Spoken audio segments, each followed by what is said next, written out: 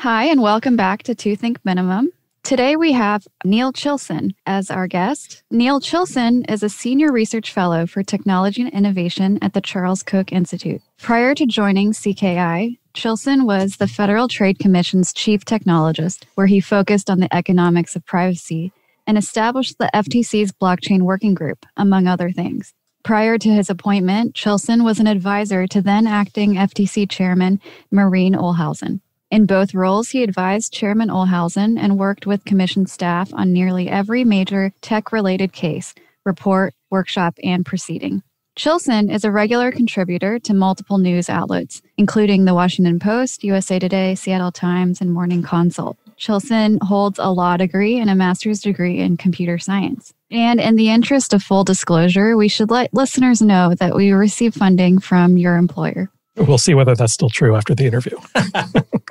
Thanks, Neil, for joining us today. You've been busy over at CKI and Stand Together with a recent chapter in the Global Antitrust Institute's Digital Economy Report entitled, Does Big Tech Need Its Own Regulator? Could you tell us a bit about what you wrote in that chapter?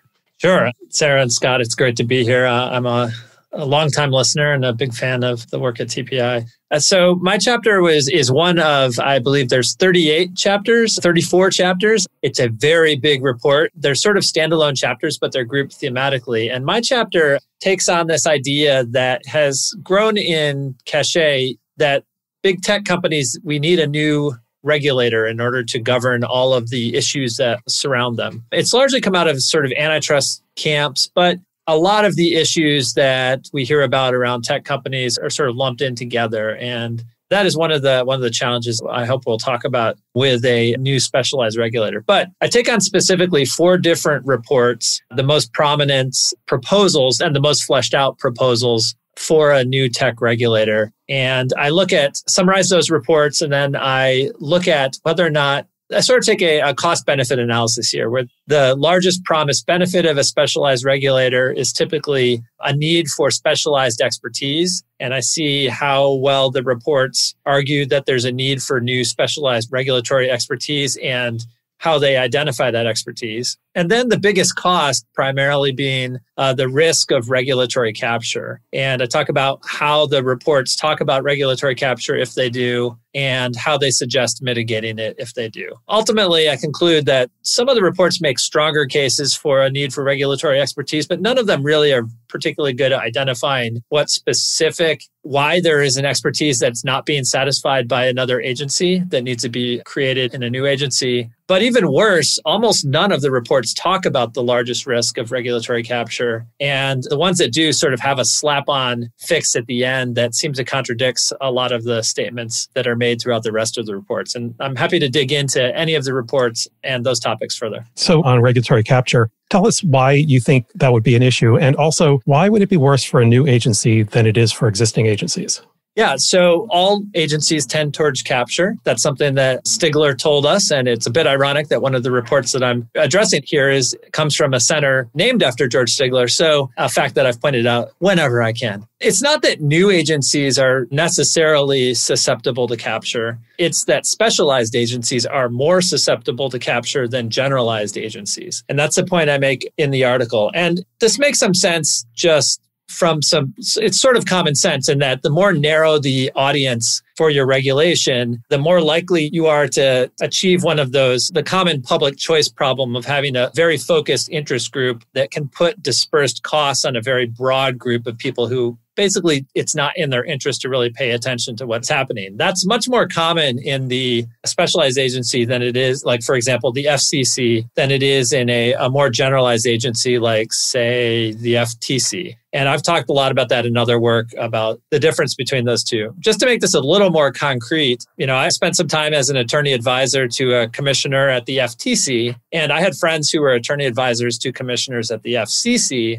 And if you just put our calendars next to each other, the main difference you would see is that my friends at the FCC were constantly having meetings with industry groups and industry participants who were begging for their time to talk to them about how to shape the regulation or not to do the regulation. If you looked at my calendar at the FTC, Nobody was asking to come in and talk to us about that. Pretty much the only time we met with industry people was when we were suing them. So very different, just a sort of concrete example of the difference in the sort of conversation even between industry and the regulator in a generalized enforcement agency like the FTC versus a specialized regulatory agency like the FCC.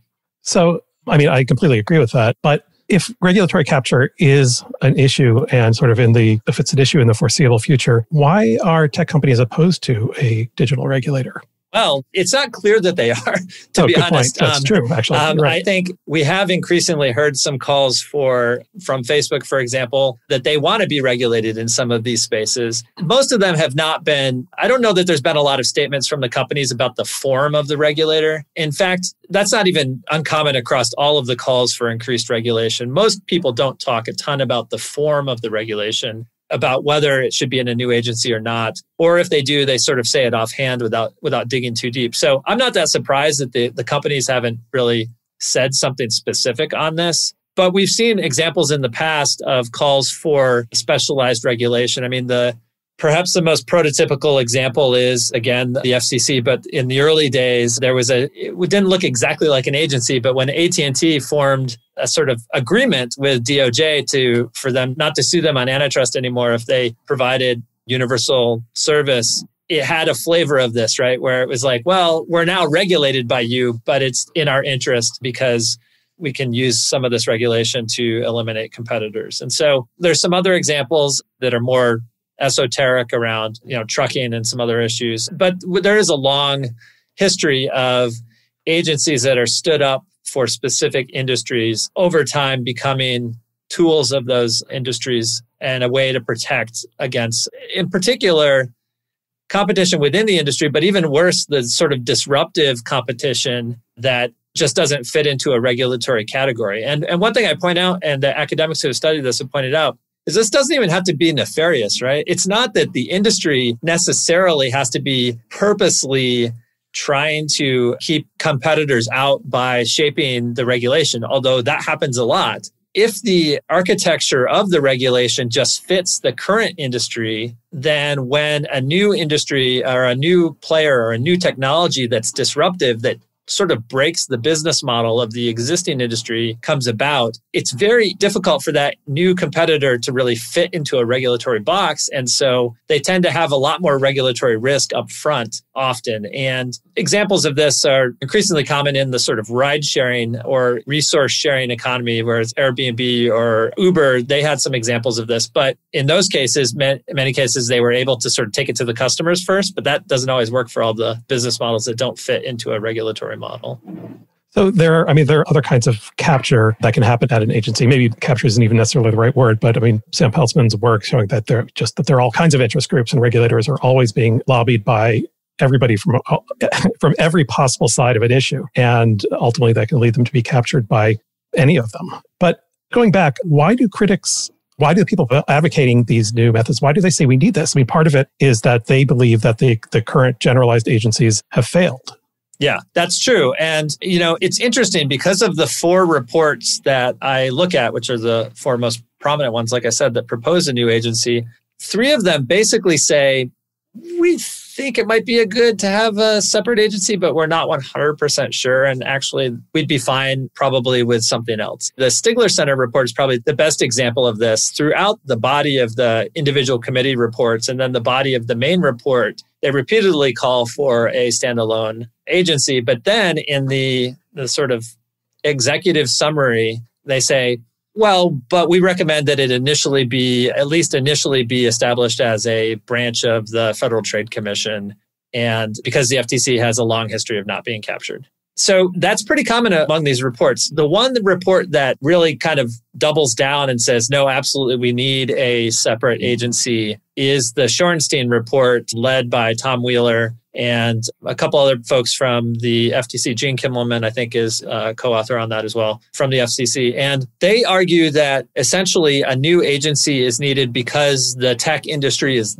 so different from what other regulators deal with. They call for things like an agency that has digital DNA. But they not only propose a sort of new agency for tech, they propose a new administrative law model, essentially, that would have a sort of collected group of a committee. I'm blanking on what exactly they call it right now, but a committee of stakeholders who would present proposals to the agency, and then the agency could vote on those proposals, which in many ways, I think, is almost a formula for regulatory capture in many ways, because it basically lets the people who are in the room set the agenda, and it actually sets up a room for those people to get in and get together and come up with proposals for the agency. But the main reason that all the papers argue for is the need for specialized expertise. And I get into that somewhat because while a lot of them sort of handwave about what exactly expertise is needed here, they don't really break down the different types of expertise that agencies could have. And in my paper, I talk about the fact that agencies have several different types of specialized expertise. One of them is a sort of regulatory expertise, just in like the process of making rules or enforcing laws. And another one is industry expertise, which is, specialized knowledge about the particular industry that's being regulated. And you can see the need for specialized expertise, having an agency that has some expertise in making rules, but a lot of agencies have that. So that type of expertise is not particularly rare and hard to get. Industry expertise is hard to get often, but it has some other concerns. In fact, in this industry in particular, even calling it an industry is a bit of a stretch, right? It's a sector in many ways. These companies have really different business models. All of the proposals talk about the same 4 companies, right? Sometimes 5 companies. But those companies do really different things. And probably the proposal that's the most honest about this is the Competition and Markets Authority report, which builds on some of the work that Jason Furman did for the UK, where it actually limits its focus. It talks a little bit up front. It talks about the tech industry more generally, but then it limits its focus to Google and Facebook's advertising, which is much more like a specific industry. And I think the reason that these reports avoid sort of really clearly defining the industry is because they're walking a tight line here, right? Part of them is arguing these companies are monopolies. So if you lump them all into the same industry, or you're saying they're all in the same maybe market, you're sort of undercutting some of your competition complaints. But if you say that well, they're all so different from each other and they don't compete with each other, that they're really only in their own markets, then the question is how, if that's true, how can you make an agency that's specialized in all of them because they're so different from each other? And so what most of the papers actually point to as factors that maybe are different, talking about things like network effects in conjunction with the fact that these are multi-sided platforms. The question is, are those things that you need a new agency to be expert in? Are we completely lacking any agencies that have some expertise in those areas? And the answer is no. I mean, the FTC and DOJ have both looked at platform economics. They've brought cases in this space. And network effects many agencies know about this. I mean, the FCC has been focusing on network effects for a long time, and the same with the FTC. And so where they do point out the need for some specialized expertise, it's not clear that we're missing that in the current regulatory structure. A couple of things about these proposals bothers me. I mean, sort of amplifying what you're saying. One, the idea that digital is a description of anything is absurd. I mean, it's like as if we decide we need to regulate companies that take notes in using pencils. Right. I mean, digital has nothing to do from one company to another. I mean, I guess maybe it's a stand-in for the word platform, but even that's not quite. And also, I find proposals suggesting a new agency to be kind of lazy, actually. Because that way you don't have to actually define the problem. You can say, oh, we'll create this. There's some sort of vaguely undefined problem and we know it's there and another agency will take care of it. Obviously, I'm grossly overstating it, especially like you said, Jason, from the report Jason worked on where they discuss things like the advertising market. But that's sort of seems like that's kind of what part of your conclusion from these studies. Yeah, I make a sort of awkward metaphor in the identifying an industry to something that data scientists do around cluster analysis. And now thinking back, I now realize that usually when you make a metaphor, you should make a metaphor to something that people probably already understand. And so I've never done that. So given my computer science background, it was like the obvious analogy to me, but maybe my paper now has to teach people about cluster analysis before they even understand the metaphor. But the main point being that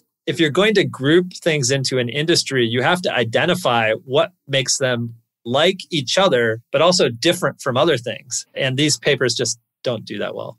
I agree. And the word digital, I mean, most brick and mortar industries seem to be going digital now anyway, right? So that is the scope of the problem. Walmart is going into Prime soon, and, cloud and AI are touching all the older industries. So digital seems to be an all-encompassing word that would absorb all of commerce.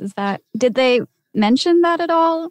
So actually, some of them are somewhat honest that, like, the Stigler Center report and the Shorenstein proposal, like, their definition of the industry is extremely broad. Basically, I think Shorenstein basically says, I have the quote right here, consumer-facing digital activities of companies with significant strategic market status. That's how they define the industry that would be regulated by this company, which by my reading includes basically any large consumer company with an online presence, like Walmart or Target. It's hard to believe that you could have an agency that could be an expert in that wide of a swath of the economy. And so the general expert rationale for a specific agency kind of breaks down in that. Others are more narrow. Like I said, the CMA when they talk about, to the extent they talk about a specialized regulator, they're focused really just on Facebook and Google's advertising issues. Feld probably makes the most Harold Feld, that is, public knowledge, probably makes the most well thought out attempt at defining an industry and points out that there's a lot of challenges here in defining it. His ultimate conclusion is, he says that the shape of the sector may not become clear for some time, and Congress may need to revisit its initial decision about how to define the industry, which, again, I think just admits that we're not really sure what the agency would be specialized in. We can't define it, and we may have to revise it over time, which I think sort of puts the cart before the horse, given that specialization is the primary rationale for creating a new agency. Do you see any analogs with the antitrust question for defining the market? So for all these antitrust cases dealing with the big FANG companies, defining the market is the main question. And so it seems like it's the same question here for regulation. How do you define the industry? Yeah, I think there's similar questions. I think the big difference being that Congress has many times in the past created agencies without having, they don't have to, there's no legal requirement that they actually define a market, right? So, and that's the big difference between that and an antitrust case. So my argument is not that Congress has to define a market in order to create a new agency. It's just that that's the only time it makes a ton of sense, is to at least understand what you're trying to regulate. And so that's kind of how I see the big difference. And also, I think there are some differences between markets and industries. You could make an argument that there are a cluster of companies that are similar enough to each other, even if they do different things in different markets, that it might make sense to have a single regulator. But, you have to make that case. I just think most of these papers don't. You wrote more than a year ago, I guess, in Morning Consult, that Americans were optimistic about technology. And to the extent that that's still true, what explains this strong push for new regulations on them? What you wrote, I think the UK report was the only one not focused on the US, but several other countries have made proposals like this. What accounts for the popularity of these ideas if people are happy with technology? Or maybe things have changed and they're not. Well, I still think that people generally are very pleased with the companies that they use in the tech sector. Amazon consistently polls as one of the most popular companies in the country, certainly much more popular than Congress. And so to me, the question is there a disconnect between how people feel, like the sentiment that people feel for these companies, and the political bang that you can get out of attacking them? So I do think that people have concerns about the companies, but consumers are complicated, right? You can be pretty happy with something and still want more out of it. The question is whether or not you can get more by regulating them. And in this case, in particular, can you get more for the consumer by having a specialized regulator for these companies? And so I don't know that I'm doing a good job of answering your question. My sense is that there's a lot of political benefit to proposing ways to hurt some of these big companies or to regulate these big companies, even if that is sort of disconnected from the general sentiment of the popular culture around this. And that's just in the US. I think in other countries, it could be, you can add a whole nother layer of things, which is sort of protectionist, anti-American, big companies taking our data sort of thing that may have a totally different flavor for what motivates regulators in those countries. In the proposals, do they talk about the scope of regulation? Would it be a mix of privacy, Section 230, antitrust? What exactly would they be rulemaking about? So again, several of them are pretty vague. Some of them are broad and some of them are vague. The Shorenstein Center is very specific that it's very broad.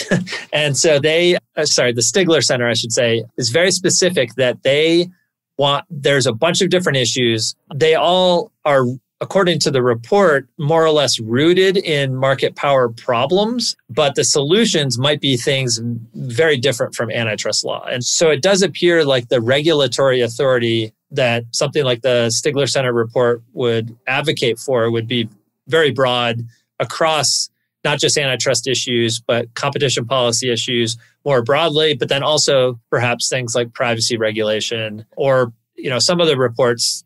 Feld's report includes content moderation and some other big sticky issues in there as well. So they're sort of comprehensive, right? If it has to do with this company or these four companies, generally speaking, if there's a problem in that space, the assumption is that this new specialized regulator would cover it. And in some ways, they are taking as their model the Federal Communications Commission, which sort of works that way, right? I mean, there are some specific limits on it has to be telecommunications versus wire or airwaves, but that's pretty broad. And the FCC has done lots of things that are sort of adjacent to that, like billing and some other issues that maybe it overlaps with other agencies. But generally speaking, the model is this industry, anything in that industry, any problem in that industry, it's going to be handled by by this specialized regulator. So now that Sarah opened the can of worms, that is content moderation, I know that's something you think about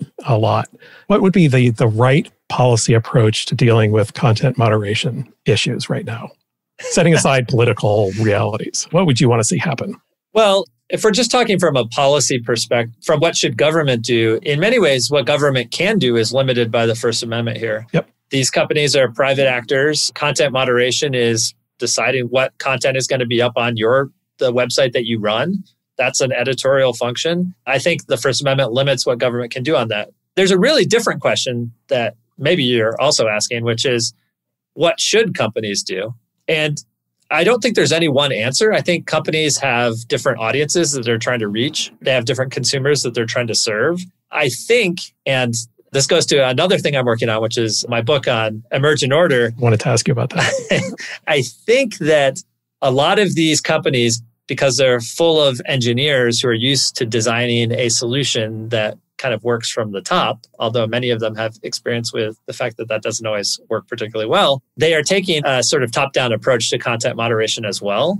And I think that what we're seeing is that has not just technical challenges, right? It doesn't scale very well, but it also has some real policy problems, because when you put somebody in charge of moderating content, when you put one person or one group in charge of moderating content on a platform, that's who gets lobbied by the politicians or by the interest groups about how they make decisions in that space. And what people want is one solution that will fit for everybody. And that's hard for a platform like Facebook that serves, billions of people and lots of different interest groups and lots of different communities that all have different sort of local standards. And so I look to models like what Reddit does or Wikipedia, where they have a much more sort of emergent approach to content moderation, where you have local decision makers who make content moderation rules for the community that they're in, and users can step in and out of those communities depending on how well they like that. Now, that has downsides too. I mean, there's harms that happen, and those are challenging. And it also requires a certain toleration of content that might bother you, right? So it does take you have to have a more tolerant culture to have something that works well, like a Reddit space. And so, so there's trade-offs, but I would like to see a lot more experimentation with the more emergent, decentralized models of content moderation. Have you seen companies like Facebook be interested in that? I mean, it seems they've got an impossible problem to deal with. You'd think they'd be trying lots of things. I think I have no special insight into what Facebook is doing on this. I mean, Maybe they have a skunk works that's doing something like this. But Twitter has mentioned some interest in approaches that would allow people to at least filter their own feeds based on sort of third-party algorithms that people might bring, kind of building on some stuff that Mike Masnick has written about, protocols, not platforms. Is that what it is? Protocols, not... That's right. Something like that. And yeah, so I do think that some of the companies are interested in figuring it out. Right now, like I was saying earlier, it looks like that's one way to get rid of the responsibility, right? Like you can't lobby me because my users are doing the moderation and I don't even pay attention to it. Facebook has approached that more by emphasizing group chats as a function rather than, social media feeds. And that trend will probably continue, raises some other issues for people who are concerned around encryption issues. That will probably continue, but both of those alternatives are still way better than I think Facebook's at least has sort of nominally suggested that the ultimate solution should be that the government set the rules so that they don't have to figure out what to do. And if you think the problem is impossible for Facebook to decide, I think it's even more so impossible for the government to decide, even setting aside the First Amendment problems. So tell us about that book. You announced it on Twitter that you're writing a book on emergent order, and I think you promised it by December, right? So that tweet, I haven't quite figured out how to update a tweet. Well, another problem with Twitter, right? Like I can't update that tweet. So the book is actually now coming out in April. No surprise. Still, that's pretty fast, actually. Yeah, no surprise that COVID slowed a few things down. But the book is called Out of Control, Enabling Emergent Order in Public Policy and Private Life. And my goal for the book is that the reader walk away from it with a sort of gut level, instinctual appreciation for the fact that there are many areas of our life, personal and public, that nobody has control over, but that are orderly. And we have examples of this all around us. I mean, cities develop this way. Anthills, ant colonies are a classic example. Your body is an emergent system where you don't really have direct control over much of it, but you can influence how it behaves. And so the book is about 1/3 explaining what emergent order is, the fact that we can have order and patterns without having somebody control. 1/3 talking about what the policy implications of that are, using some examples such as content moderation, privacy, and COVID-19 responses. And then 1/3, this is the hardest part of the book to write for me, frankly, is a sort of self-help section. It's kind of more self-helpy, right? Like it's basically like, what would you, if you thought about the world and you really recognize the fact that even you yourself are largely a process rather than an object, and that you are an emergent system yourself, how would that affect how you think about building habits? And how would that affect how you think about taking action to help the community, the large institutions that you are part of, which are also emergent systems themselves? And so that part is a little more self-helpy and maybe philosophical, but it was pretty fun to think through that issue too. So in the first third of the book, when you're defining it, you're not making any normative claims. You're just saying this emergent order exists in many areas. And then the second part is, given that, how should policy respond to it? Yeah. And so what are the sorts of ways that policy doesn't currently respond to it, but should? Well, I think, like I was saying, in policy, one of the big challenges is that when people see big, complicated problems, they want to put somebody in charge of them, right? And so this is direct back to what I was saying about content moderation. You get a team together of the smartest people and you design a solution. That is very appealing, but in many cases is not particular. It actually can have some negative side effects because you may not fully understand the problem. And in most cases, for complex problems, you don't really fully understand the problem. And so it won't be a surprise to anybody who's followed me on Twitter for long or read some of my past work. But one of the ways that I think that one of the lessons that policy can take from this is that, first of all, policymakers should be humble about what they can know and what they can achieve. And they should also look for incremental solutions that can be sort of evolved over time. So one of the most common sort of two examples, two polar opposites that you can think of is something like a common law approach, which involves applying general principles on a case-by-case basis based on the facts of a specific instance versus more regulatory approaches, prescriptive regulatory approaches that try to set out all the rules and define how things will work, and then measuring all future behavior against that set of rules. And one of those has a much bigger knowledge problem than the other. It's much harder to gather all the knowledge in most cases to set rules out that will apply typically perpetually until they're modified by the regulator. Whereas the case-by-case approach, if you kind of know what you're aiming for and that's what you focus on, you can iterate over time and evolve the principle over time. And so that's just one example. In the content moderation space, I already gave that example. In privacy, I sort of compare and contrast some of the approaches of GDPR to GDPR-like or CCPA-like approaches to the FTC's more general principle approach of not causing harm or deceiving consumers,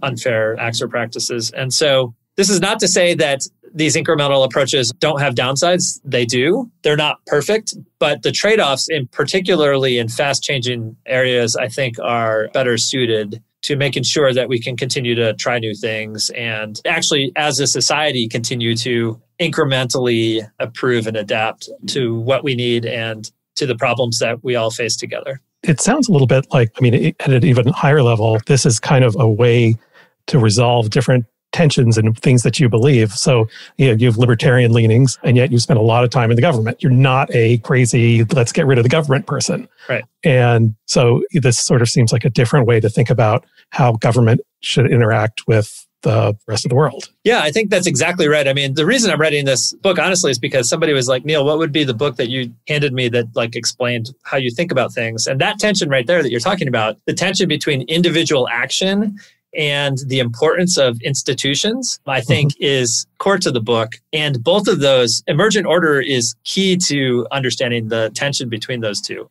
The importance of institutions is something that I think I've gotten more and more interested in. How do you resolve that with individual liberty? And this is a fight it's very, very old, but it's resurgent on the right in many ways around how should government make people be good? I think is sort of the short version of that. And there's a growing movement, I would say, on the right to say, well, people aren't really free until you teach them how to be free. And so if you value freedom, you should value the institutions that teach people how to be free. The problem with that approach is that what people mean by teach is really different. And so sometimes what people mean by free is different too. Well, I think that's exactly right. And so the question is, how do you resolve that? And one way that I think about it is realizing that the institutions that we participate in, whether that's our families or our communities, our schools, our churches, our governments, we can help influence them, but they definitely influence us as well. And that we really need to be cognizant of that. And that should make us think hard about what institutions we participate in, because they will shape us. But it also should give us a sort of a moral sense. Maybe that's we should want to make the institutions that we participate in better. And that it is in some ways because we're getting benefits from them, we should work hard to make sure that we are helping make them better for people in the future and for people who are here right now. And so I really just personally think that we have a responsibility to do that as individuals, that one of the best ways to use our freedom is to make the institutions that shape us and shape others better. And I think that's something that's sort of been lost. And it's easy to lose if you just look at all the flaws in the institutions that we currently have. It can be easy to be dispirited and say, well, that's why we shouldn't have any of these. But really, they're pretty important to how we work together as humans. That's actually a pretty hopeful message about government, or the way government could be. And it's definitely a lot different from what we seem to hear in the news every day now. I'm really looking forward to that book. Thank you. And then we'll have you back because we need to do a book talk. I would love to do that. I will reach out to you to book that for sure. Excellent. Well, we should probably wrap up. Gone well over time. But Neil, thanks so much for being with us. I really liked our conversation today. It was great. I really enjoyed it. Thanks for the interesting questions. And